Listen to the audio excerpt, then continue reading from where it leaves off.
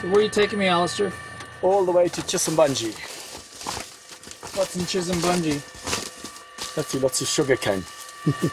And not a lot else.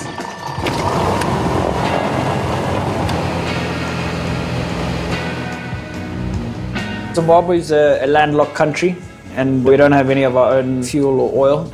And basically the government wants to try be as much energy independent as possible. So we've got 2 estates. This is the main one called Zimbabwe. There's about 6,000 hectares here of sugarcane. Green Fuels is a renewable energy company. We produce 2 main products. The first is the ethanol for motor fuel for vehicles. This is just a Zimbabwe ethanol plant. Basically, we're converting sugarcane to ethanol. And then the second is energy that we put back onto the national grid.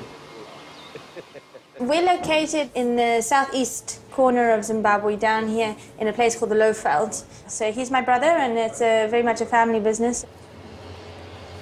We've always wanted to do mechanized harvesting. People don't want to be cutting cane anymore. We did a lot of hand cutting in the beginning, in the early days. But since the machines have come, we've phased out the hand cutting completely.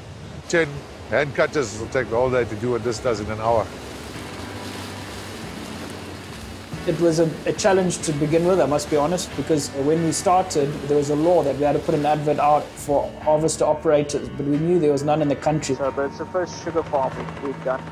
It's been quite a big learning curve.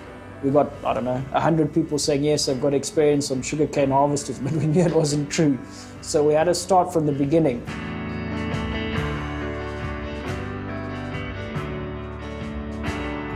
We had a lot of assistance and help from KSIH, and we continue having that, training for our mechanics and our staff and our operators. The equipment has been really phenomenal, to be honest. They've got minimum breakdowns and they use minimum fuel compared to like 300 person to cut cane in the field. Some of our harvesters are over 10,000 hours without touching the engines, and these conditions in this climate with the heat is really good. So we've got the auto tracker, which adjusts the base cutter height automatically. You've got the smart cruise, which is like a cruise control. And then you've got the auto guidance, which is particularly helpful in the green cane where it's quite thick and they can't see. We're trying to work towards harvesting green cane as opposed to burning. So is this all green cane here? This is all green cane, yes.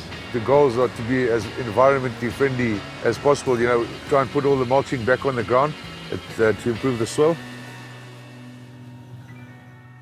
A lot of farmers farm with their gut and what they see and what they feel. But I think technology can help make a lot better decisions, more informed decisions. We totally invested in Case and they've proven.